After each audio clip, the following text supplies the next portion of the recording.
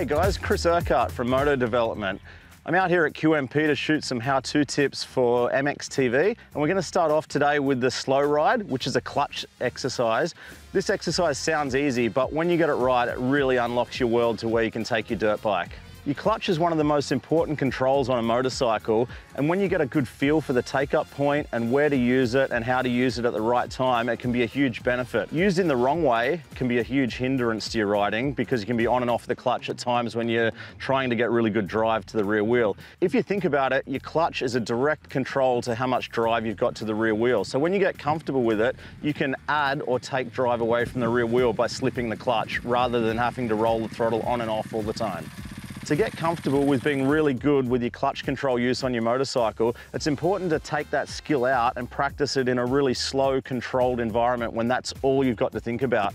We just practice this in a grass paddock here. You don't need a big track, you don't need a whole lot of land. You can practice it at slow speed, first gear, in 3 stages. Stage 1 to the slow ride is just getting a feel for the friction zone of your clutch. I want you to ride along with no throttle and just slowly slip the clutch in and out and get a really good feel for the take-up point of the clutch. You want to try and ride along as slow as you can, just slipping the clutch, but without stalling the bike or letting the bike chug. To move on to stage 2 of the slow ride, you need to take what you've done in stage 1, and now we're going to try and slip the clutch a little more, but add a little bit of throttle to keep the engine in the really happy part of the power. You don't want to stall the bike, but you also want to try and ride slower, if that makes sense. So slip the clutch more and just massage that throttle to keep the bike in the really happy part of the revs.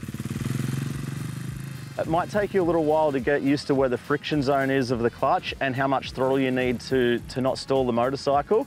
But if you stall it a few times, no big deal. We're going super slow, put a foot down, start your bike and hit the reset button and go again. So stage 3 of the slow ride is combining stages 1 and 2 together, but now we're going to throw a little bit of front brake in the mix to ride even slower. The ultimate goal of stage 3 is to ride really slow and come to a complete stop.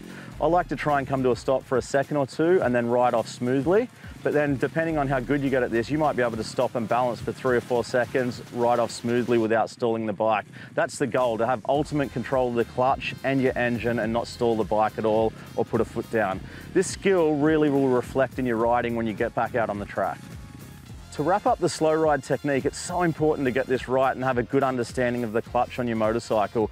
When you're out on the track or trail or technical terrain, this clutch use will come into its own. You won't even realize until you're out there riding how much easier your riding becomes and how much quicker your lap times get. So work hard on getting this clutch control technique right, put it into practice, and repetition is the key. The more you practice this, the better you'll get. Keep up the good work.